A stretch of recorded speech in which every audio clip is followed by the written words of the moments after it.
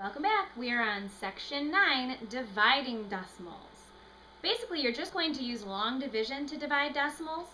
The first number is the dividend, which means the number on the inside of the division sign. The second number is the divisor, the number on the outside. The divisor has to be a whole number in order to use this long division. If it's not a whole number, you simply move the decimal point to the end of the number and move the dividend's decimal the same number of places. That was a little tongue twister. In your final answer, just bring the decimal point straight up. So in our first problem, we have 45 and 1/10 divided by 1 and 1/10. 45.1 is the dividend. That means it goes inside the division sign. 1.1, the divisor, goes on the outside. Now you'll notice this 1 and 1/10, it's not a whole number. We need it to be. So that means we would need to move this decimal point over one place in order to make it a whole number. If we move this decimal point over one place, it's kind of like an equation. Whatever you do on the outside, you need to do on the inside. So I would want to move that one over one place as well. So the real problem we're solving here is 451 divided by 11. All right, so 11 doesn't go into 4. 11 does go into 45. And let's see, it goes in there 4 times. 11 times 4 is 44. We subtract. 1 is left over. There's still a digit left. We drop it down. 11 goes into 11 once. 11 times 11 is 11. There is 0 remainder. Lovely.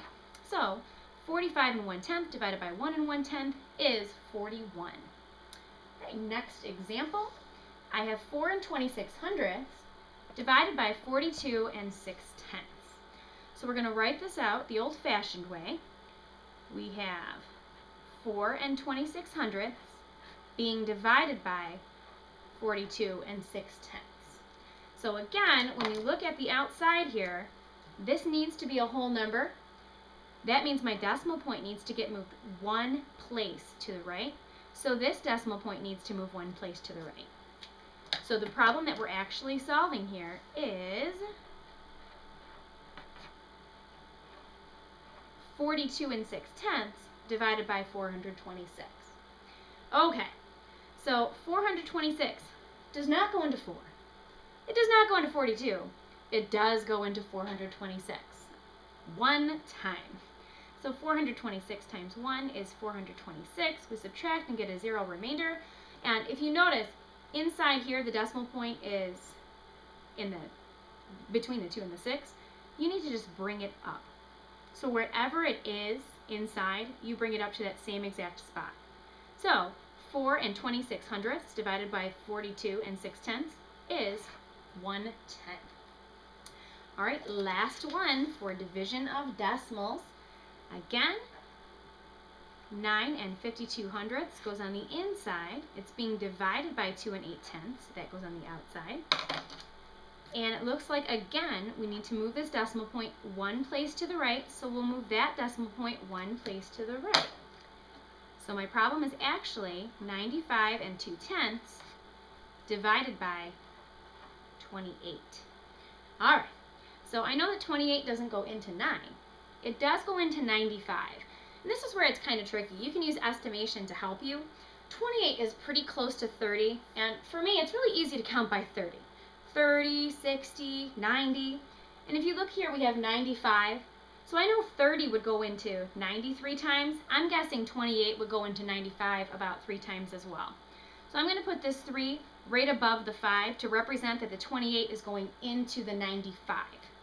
All right, we need to take 28 times 3. So really, it's kind of like we're doing this problem right here. So 8 times 3 is 24. I'm going to carry my 2. 3 times 2 is 6, plus 2 is 8.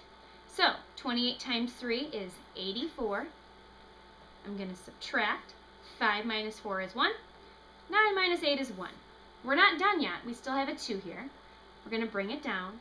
And now again, I need to divide 28 into 112. So again, maybe counting by 30 can be helpful. 30, 60, 90, 120.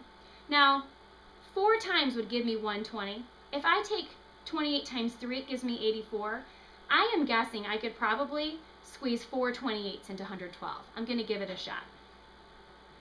So now I need to take 28 times 4. 8 times 4 is 32.